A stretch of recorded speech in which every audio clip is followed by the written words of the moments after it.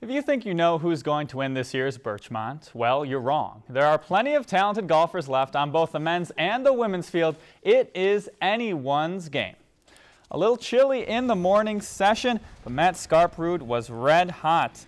He holed down on number 4 yesterday. Today on the 3rd, the short wedge misses by inches, spins it back. He would tap in for the bird and beat Austin Rennie 3-2. Tomorrow he'll take on the defending champ as Andrew Israelson made quick work of Nathan Haley, beating him 5-4. Last year's runner-up Jim Foss looking for his first title. Cozy's one up nicely on the 3rd. He beats Jack Evans 4-3 to advance to the next round. Colin Euchre from long distance on the par 5 10th gets it on in 2. And then the eagle putt, never a doubt, good all the way on the par 5. But he would have stiff competition from Danny Menton, the birdie on 16. He'd win on the next hole 2-1.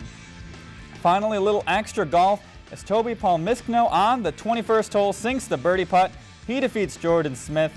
He'll advance to the quarterfinals to take on Danny Menton. 8 golfers left in the field. Quarterfinals are tomorrow. Only 8 women left in the field. Here's your favorite, the 2016 champ, Emily Israelson. The birdie on the 6th. She beats Mary Harris 6-5.